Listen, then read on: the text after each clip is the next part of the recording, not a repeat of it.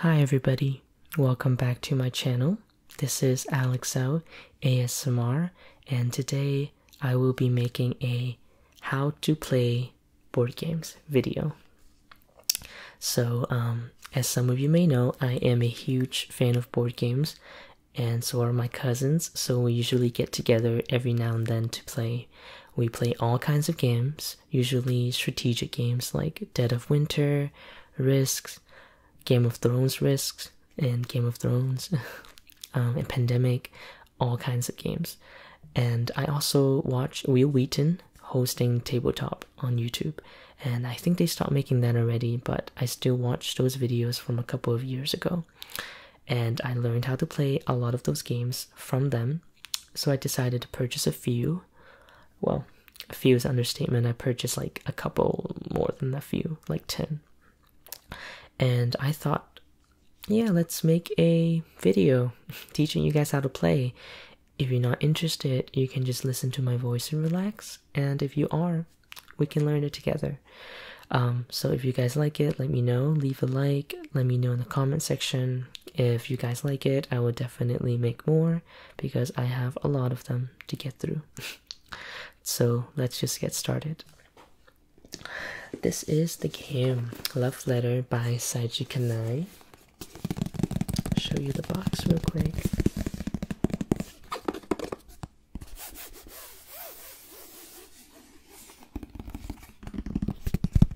Now this is the premium edition.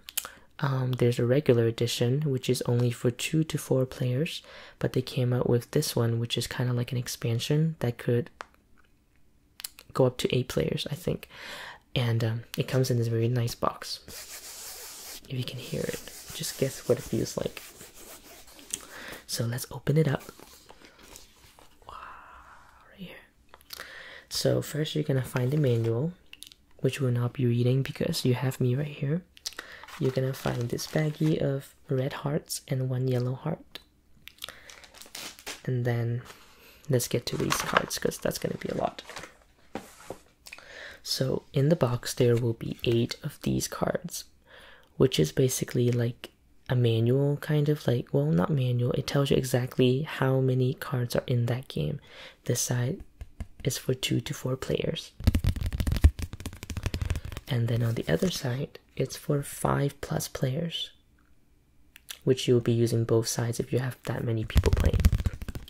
So let's read the first side, okay? The list of cards for 2 to 4 players is 1 princess, 1 countess, 1 king, 2 prince, 2 handmaid, 2 baron, and 2 priest, and 5 guards. So before we go any further, the goal of this game is for the player to win over the princess. So let's go one by one to explain what they do. So, you know what, let's do the other thing first. Let's do how the game is set up. How about that? So, for this game, you shuffle all the cards in this game, well, for 2 to 4 players, into a deck, and then you give one to each person, face down. So the whole time, they're not supposed to know what you have. And then you put the deck in the middle, you cut 1 card as like a burn pile so people can't count, so they don't know exactly what you are if it comes down to the last card, which is usually the case if you're really good. So each time you draw a card, and then now you have 2 cards. Now that time you have to use 1 card, and each card has an effect, and you have to use that effect each time. So it really kind of like you have to think what you have to do. So I'll go one by one to explain what everything is. Now I'll show you the guard first, okay? So for 2 to 4 players, there are 5 guards in the game. And I'll show you what they look like. Okay, so underneath you will see the effect it has on the other players. So, guard, name a number other than 1 and choose any player. If they have that number in their hand, they are knocked out of the round. So, notice how on the top there's a number. focused right there. Now the card has 1 because they're the lowest. So usually, let's say another player has the priest, which is 1 number up. So let's say the player has a priest, as you can see is 2, right? I can guess that player and say, I think you have a 2. Now if they have it, they must discard that card and they're out of the round. In order to lose that round, you have to have no cards on your hand. Now, because if it's not your turn, you only have 1 card. They can only guess that 1 card, what you have in that 1 card, and you have to be honest about it. If you have it, you have to say it. So, they're out of the round if you guessed correctly, but you cannot guess 1. Okay? So this is number 1. Number 2 is the priest. Choose another player and look at their hand. This is number 2. And they are in these nice sleeves. It come with the premium edition, which is another reason I bought it, because I want to keep them pristine. So this one you can choose to look at another player's hand. So let's say I want to look at your hand. You have to show me in secret and I'll take a look and then give it back to you. Now this can be used strategically, because if let's say if I draw a card next round and I know that you haven't used the card I saw, I can call you out on it and say you have a 5 or something, and then you will lose the round. So whenever someone used a priest, you usually should get rid of the hand. But I'll get through more strategy after I introduce all the cards first. The next one is number 3, called the Baron. This is the Baron. So the Baron is choose another player. You secretly compare hands with them. The player with the lower number is out of the round. So let's say I have a 7 in hand, which is a countess, but I'll show you what that is later. And let's say you have a number 5 prince, and because I have the countess, I will play this card, the Baron. I play it and say I want to compare hand with you. Now if you do that, we have to secretly show each other our hand to look at it, and then the person with the lower number has to show their hand and discard it. Now because I have a 7, you have a 5, you automatically lost that trade. Usually this hand is very good if you have a high number, because it's like most guarantee you're gonna win the comparison. So the Baron's very good. There's 2 of that in the game, and it's possible sometimes that you use a Baron, you compare to another Baron, and you can win because you play the Baron and they have a higher card in their hand and you only have a Baron. So that's number 3. Now the next one we have is number 4, which is kind of like one of my favorite ones to use. It's the Handmaid. Now the Handmaid, you cannot be chosen as part of the effects of other players' cards until the start of your next turn.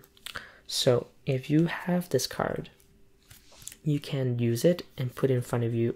I'm going to use my Handmaid. Now this is kind of like an immunity card because it goes around, so basically no one can touch you until your turn. So after that your card has to be put in the burn pile. But this is really good if, let's say, someone knows your hand, knows that you have this card, and you're like, you know what, I'm gonna play it, now I'm immune. Or if you have the other good card and you draw the Handmaid, you can use that, and then you can survive another round and hopefully knock everybody else out.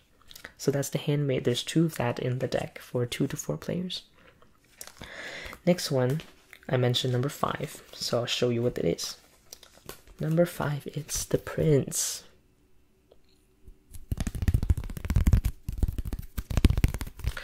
The Prince, you choose any player. They must discard their hand and draw a new card. This can come in very handy because let's say you have a very high card, and maybe I don't know that. I don't know. Usually I wouldn't know it, so I'll be like, you have to discard this card, okay? You discard it, and let's say you lose the king, which is a 6. You're like, damn it, because that's a really high number. this comes in handy, and I'll tell you why it's more handy in a bit. We have to work our way down. Number 6 is the king. There's one of the king here. Sorry for the glare. The king, choose another player. You trade hands with them. Now, the king, it's problematic sometimes because you kind of have to trade sometimes and you don't know exactly what the other player has. And that can be dangerous because let's say you trade it with somebody and they draw a guard next round. They can knock you out because they know exactly what you have in hand. Unless you trade a guard, then they can't guess number 1. So this is a risky move, but I'll tell you why this is good later. A lot of these lead up to like the last card, which is the princess. Let me find where she went.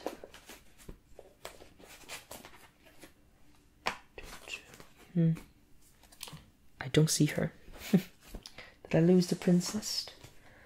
I'm pretty sure I had her just a second ago. Oh, there she is.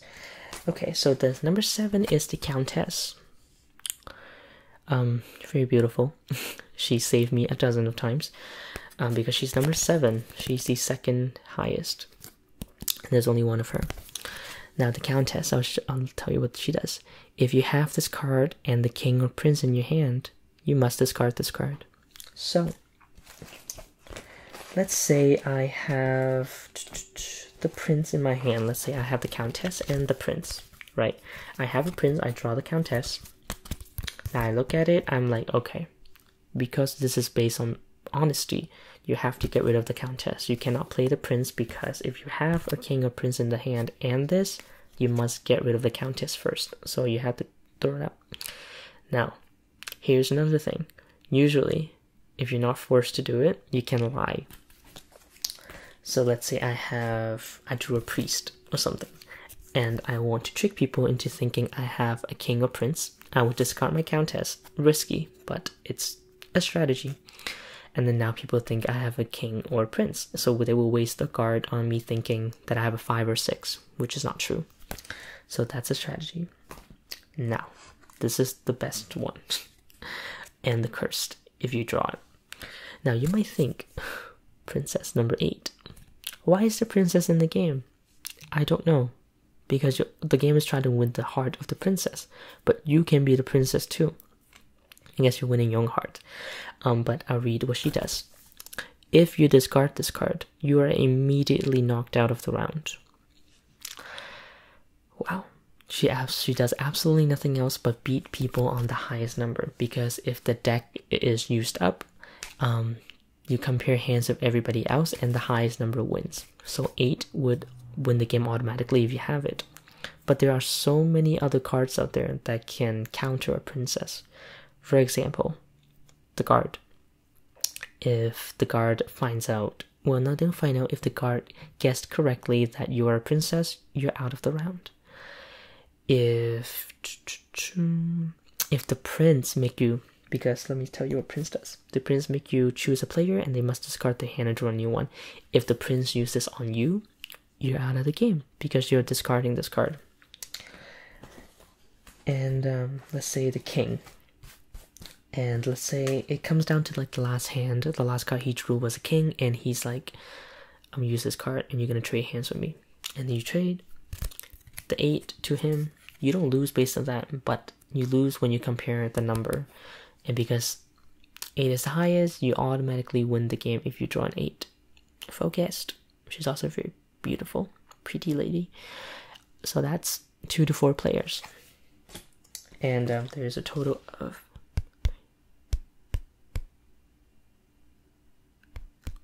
16 cards, so it goes pretty quick if you have 4 people. I think like 2-3 rounds and you're basically out of the game. So I guess that's the strategy. Usually when we play this, we're very good at guessing. You usually guess like number 5 or 4 or 3 because there's 2 of those, and we usually right. But this game is a lot on chances and luck, but also on strategy, which is something my friend doesn't see, and they don't understand the strategy behind it. And I'm like, really? There's a lot of strategy that goes into this game. But going back to the manual, in order to win the game, you have to win hearts, which is in this baggie right here. So for 2 players, you have to win 7 tokens because they go really fast the game. For 3, you need to win 5 tokens. For 4 players, you need to win 4 tokens. And that's 2 to 4 players, and that took me like 15 minutes to explain. But because this is an ASMR video, we can go further and explain 5 to 8 players, which we have not a lot of experience on, so let's learn it together. This is the 5 to 8 player side, and when you play with this side, you include all of the cards, so it's like 38 cards. And yeah, they give you extra sleeves too. Let's go unordered, okay? So in this one, there is a bishop, there's 1 dowager queen, 1 constable, 2 count, 2 sycophant, 2 baroness, 2 cardinal, 3 guards, 3 more guards, 1 jester, and 1 assassin. Sorry, I had to do a cutaway. There was a loud truck outside and I didn't want that in the video. But let's learn these new cards, okay? Now, let's start with the assassin. Funny enough, he has a 0. Has absolutely no influence in the court. The number is like influence, basically. And what he does is, if you have this card in your hand, when another player chooses you as a part of a guard's effect, they're knocked out of the round and you're not. Discard this card and draw a new card. Now, because if you play with up to 8 players, there are 8 guards in total, which is dangerous if you use this card. So if I guessed that you have a card, I would just be like, haha, I have an assassin, you're dead. So this is a very good card, but if you hold on to this until the end, you're not gonna win because it has 0 influence. Now we have the jester. I like to show you, the art is really nice. Now the jester also has 0 influence because the princess does not like him. But it says, choose another player. Give them a jester token. If they win this round, you gain an affection token. So the affection token is the heart I show you, which is how you're going to win. So this is fun because if you think this player is going to win, you're going to be like, I'm betting my money on you. Because if that person wins, you also win. So that's fun too. Now the next one is the cardinal. The cardinal also has 2 influence, just like the priest. Try not to glare. The cardinal. Choose 2 players. They must trade hands. Look at one of their hands. Kind of like a priest, but with more power, making you switch cards with one another. So kind of like a king and priest blend. So they're kind of fun. Which is fun because you can screw over other players like this. And so now they know each other's hand. So the next one is the baroness, which is like the female version of a baron. Please no glare.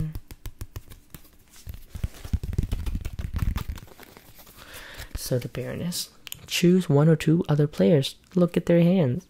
I don't understand why you have to choose 1 or 2 players, because why would I want to choose 1 player if I can choose 2?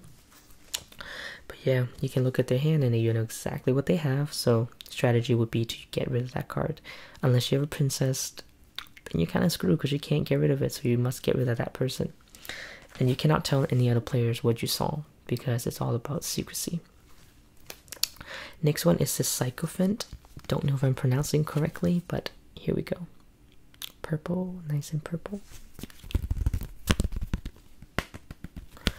So the sycophant. Choose any player. If the next card play has an effect that requires 1 or more players to be chosen, they must be one of them. So, basically, if I play this card, and then the next card someone else have an effect, then it has to be that person. So it has to be more than 1 person, obviously. So let's say I use this card and I use it on you, and then the next player decide to use a baron or something. Well, they can't choose any other player. They have to choose you.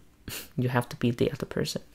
So we're still learning how to play this. I haven't really learned how to play the Sycophant.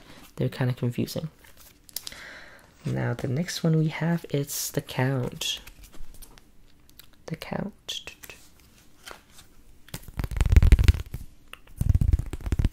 The Count. If this card is in your discard pile at the end of the round, add 1 to the number of the card in your hand. Resolve ties normally. So this is also another one we barely used, but apparently when you use a card, you're supposed to leave in a discard pile in your own pile. And usually you're supposed to do it in 2 to 4 players as well, but it never really gets down to it because when we do the numbers is usually when 2 players tied. So if me and you tied on the same number, like I have a 5, you also have a 5, then you have to count the numbers you have, like the total number you have of the influence to determine the winner. So this one is kind of good if it comes down to it. Usually not gonna happen. But I could be wrong if I'm reading this wrong. It should be right. If I'm wrong, correct me, okay? Constable. Probably the best card because you don't even have to win the token. This is the Constable. If this card is in your discard pile when you are knocked out of the round, gain an affection token. So if I have this card, I would use it immediately because if I get knocked out, I also win just by existing. This is a very good card. But I mean, if you use it and someone else also get it, that's kind of hard because you want to be the first one to get to a certain number of affection. So yeah, it's good, but to a certain extent. The next one we have is the Dowager Queen. Evil looking lady. She's also very good. Choose another player. You secretly compare hands with them. The player with the higher number is out of the round. So she is basically the opposite of our lovely Baron. They're like the opposite of each other. This is the higher loses, this is the higher wins. Very good if you have a princess because you're basically done for the game. And then the last one we have, again, I lose cards like that, is the Bishop. Let me look through this pile. Found it. Here's the Bishop, even stronger than the Princess. 9. Let me read you. It's a long one. Name a number other than 1 and choose another player. If they have that number in their hand, gain an affection token. They may discard their hand and draw a new card. The princess beats the bishop at the end of the round. So, 9 means nothing if someone else has a princess because the princess still wins. But you can gain an extra token in the game if you guessed correctly, which can potentially give you 2 hearts in one game, or even 3. If you, well, only 2 I think, because the Constable also exists. So that's basically the game. It has so much in it, and it takes like a few seconds to learn because each player would get one of these cards that explain to you what they do, and they have a number of total number of the cards, like it shows you 1 to 1, 2, something like that.